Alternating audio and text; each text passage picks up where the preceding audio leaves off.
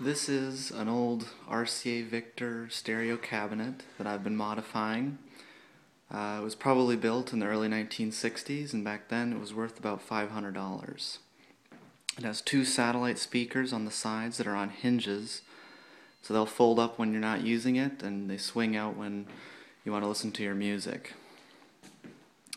So if we go ahead and open the lid here, we see that inside on the right we have the original controls that I've kept from the original cabinet.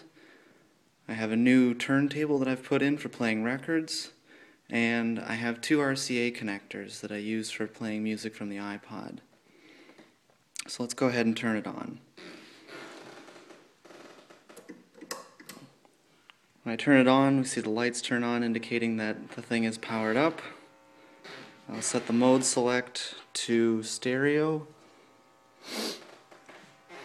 and we'll play the record.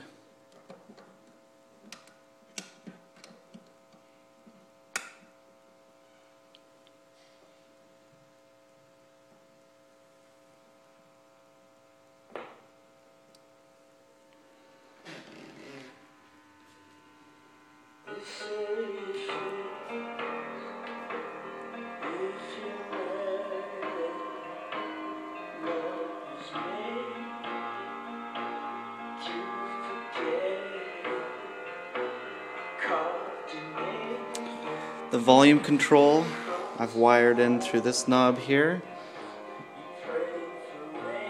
We can see that that works.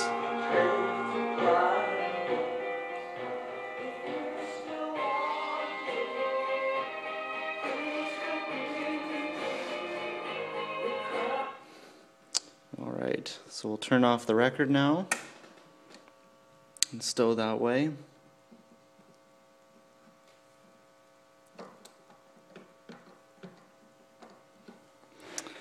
And we'll move on to the third input that I've selected. First we'll change the mode select.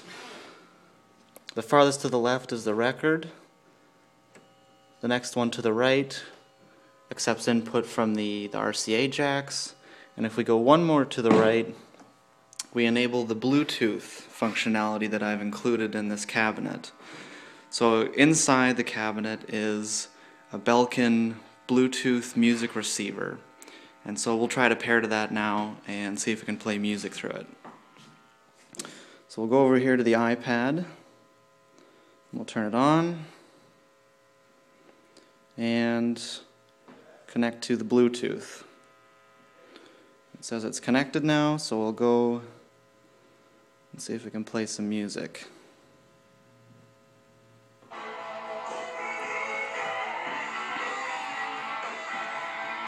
And we can hear the music playing through the speakers again, streaming over the Bluetooth.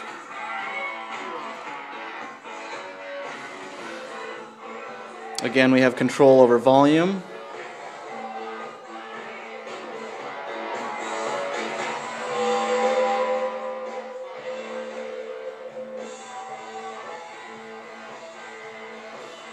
And that is the RCA stereo cabinet that I've been working on for the past several weeks.